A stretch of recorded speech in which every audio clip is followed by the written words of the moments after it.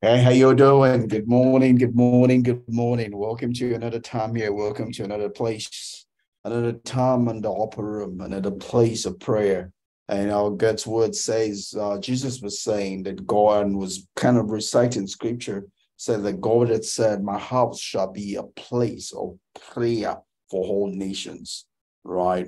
For all nations, right? It's a place of prayer, right?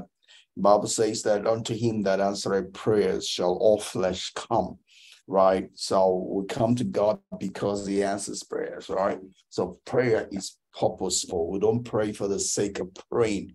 Prayer is not a noise making, it's not a check the box. We come to a place of prayer because we're coming to one who answers prayers. So when Jesus says, my house shall be a place of prayer, right? He's saying, my house shall be a place of answer.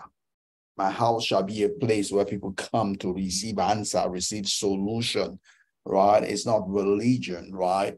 It will come to receive solution. We come to receive a word. We come to receive food, right? God says that man shall not live by bread alone. It was God who said that, right?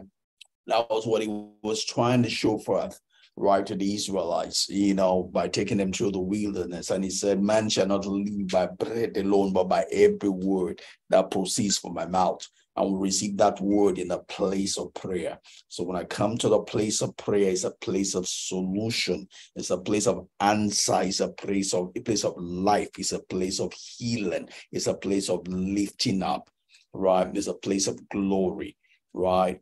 So it says, my house shall be a house of prayer, right? And it's for all nations, meaning that everyone can come, right? There are no exceptions, right? If you're a creation, right? You belong to a tribe, you belong to a nation, you belong to a culture, and you can come. The word is all nations, not some, but all nations. And we all can come into the presence of the Father. We all can come into the holiest of all that has been opened for us by reason of the shed blood of Christ. We can come boldly to receive grace, to receive mercy, to receive help, to receive strength, to receive answer, to receive light. We all can come, and that's what we call the place of prayer, the upper room, right? The place where we'll come to pray, right? And we'll come into the place of prayer, the real place that God answers is the throne room. So as it were, the upper room is a door, an entrance into the courtyard of heaven, right? As we've done in this series, talking about studying through the book of Daniel, it's the courtyard of heaven, right? Everything, all the answers, everything that's a control room, right? That's a control room. That's a central processing unit, right? For the whole of the universe, the courtyard of heaven, the throne room. We go into, it gives an access place to the courtyard of heaven, right? That's where all the prayers go as an incense, right? And God answers our prayer in the courtyard of heaven, right? That's what we do when we come here to pray, right? It's just getting that access into the courtyard of heaven, right? To get the answer, to get the strength that we need. Jesus Christ tells us that we can do nothing of our own strength, right? We need him. We can do nothing of our own strength. So we'll come to receive what we need to do something so that we can be productive. We don't just want to live this life. We want to bear fruit. To bear fruit, we need Jesus. We need to abide. We need to be connected. We need to fellowship. We need to receive of him. He is the vine. We are the branches. We don't have access to the root, right? So we come to him who is the vine so that we can get the nutrient that we need, that we can stay alive. We can bear fruits. That's why we pray. That's why we do this, right? Even though we target believers prayer meeting, right? It's a place where you don't get limited. You can come. You can come. If you need to pray, just come and pray. You don't have to pray the way I pray, right? I pray in the Holy Ghost because that is just what's in my heart in starting this, is just to create an atmosphere for prayer, right? But don't feel left out. Come in, pray, Pray the way you can pray. Pray the way you want to pray. Right? All we do here is create an atmosphere for prayer. So let's pray. Prayed. Just sure in the morning, just talking about the reason why we gather, talking about the place of prayer, talking about the upper room, talking about the courtyard of heaven, talking about Jesus, talking about the temple, saying that it is going to be a house of prayer, a house of prayer. And we know that the Bible also tells us that let us it's not coming to me. It says let's draw to God that answers prayer, right? We'll come to God because it's a God that answers prayer. I'll just emphasize on the fact that we don't just come to him for the sake of coming to him. We'll come to him. The Bible says that we'll come to him, to come to the God that answers prayers, right? So when we come here, it's not to check the box. It's not to say we're prayed, and I'm a very much goal-oriented person, target-oriented person. So I'm asking myself continually, what am I gaining by doing this? What is it adding to me?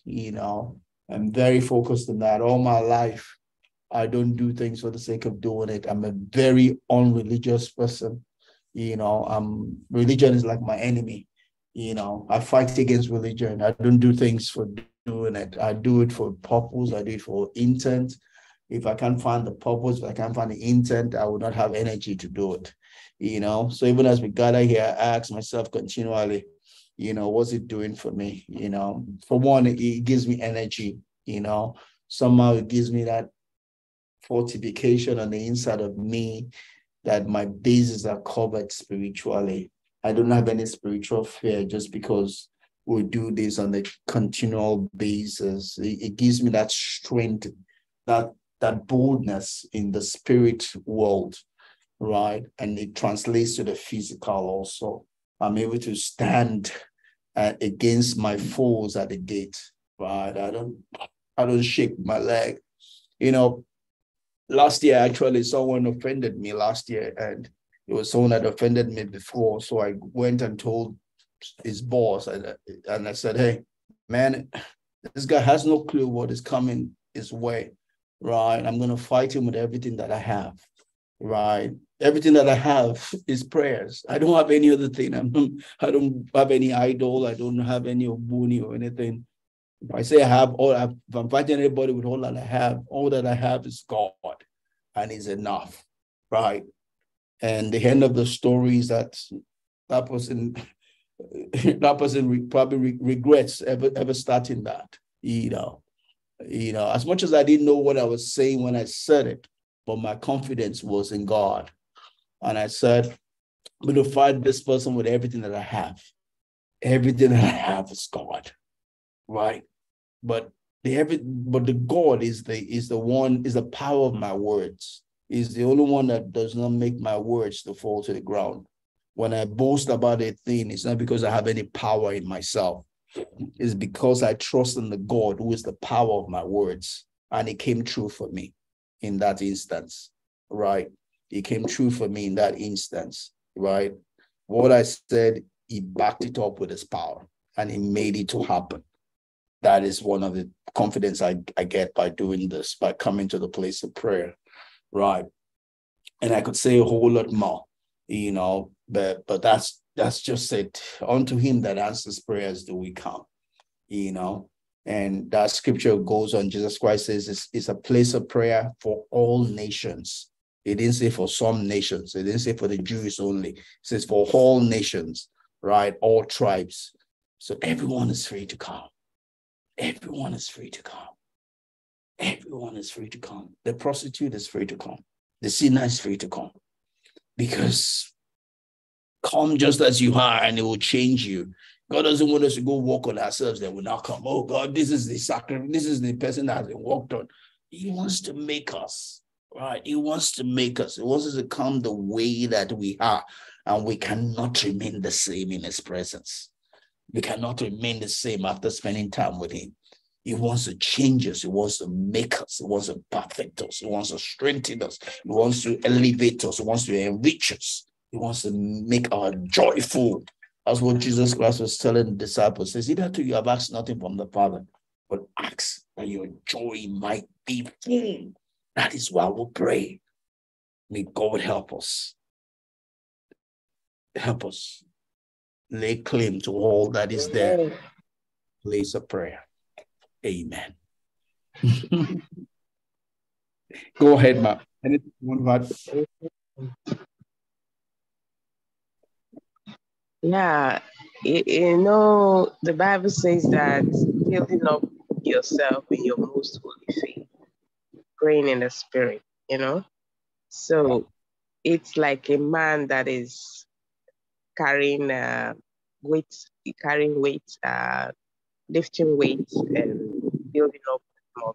So it may not appear immediately, but after some years, some months, you begin to see the muscles well tuned and developed. So actually, a preacher once said that a praying man is a Christian man. So he that is not a Christian man is not a praying man. So what makes us and qualifies us as Christians is the fact that we are praying, we depend on it as a source of our strength. We are drawing from it and we are being built up by it. So it's not a matter of just making requests, but it is like our breath, Christian's breath. It says prayer is the Christian's breath. So if you can do without breathing, then so we cannot do without it. Even by your silence, being in his presence, just keeping silent is a form of prayer. So we have to remind ourselves that this is my essence. I recently, for a long time, I am into music. I was in the choir and was doing that long time and seeing it as my ministry and all that. But later on, as I went on in the journey, I were praying one day, and when we were praying, I fell under the anointing, and the man of God was prophesying over me that God was calling me into intercessory ministry. So, and from that day, that grace to pray, pray more, not as a duty, pray not as a religious duty, came on me, that I can stay the whole day and just be praying, that strength is there. So it is what God needs at this time. He wants people to stay with him in that secret place. He's looking for people that just want to gist with. He just wants to gist with them. Absolutely. So I enjoy this new calling, I enjoy it.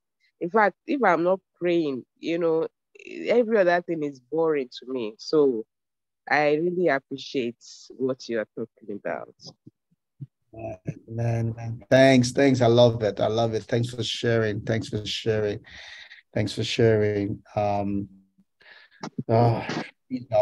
He's our rest. He's our everything. The Bible says, "In Him we live, we move, we have our being." So it's that place of finding our oneness in Him, and may we never lose the joy of His presence. Yeah, His presence always be that which makes us think, and which makes us to be alive. That which makes our motto to run. We will never be comforted outside of His presence. Jesus says we can do nothing outside Him. And I want to believe Him. I believe Him. I've tried doing things without Him and I've failed. So I'm tired. I'm done. I'm done trying. I just want to believe Him, and stay with Him.